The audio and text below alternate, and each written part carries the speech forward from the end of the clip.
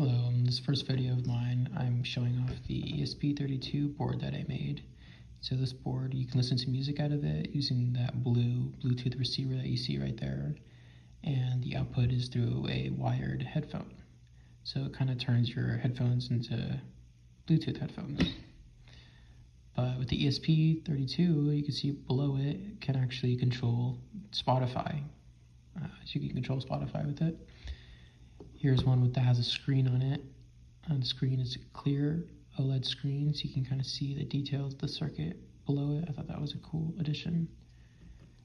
Once you're connected, you can show the time. Press on the down button, it actually shows you weather. So what you're seeing here is called a METAR.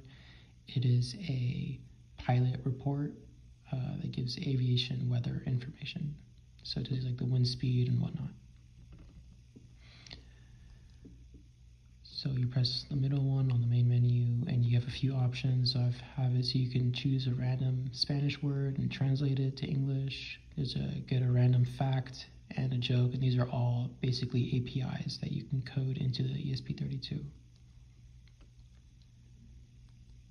And then, I'm not going to do it right now, but you can control music with these.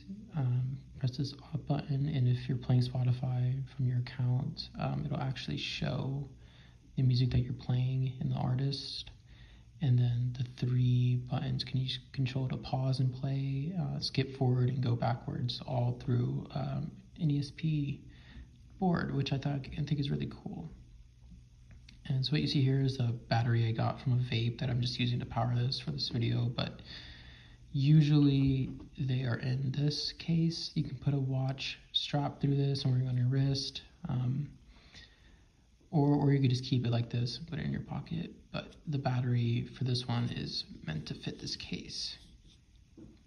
And yeah, if you want the code for this, how to get the Spotify working, which I can demonstrate better, let me know. I can also share schematics for this whole board. It's very easy to make custom ESP32 boards.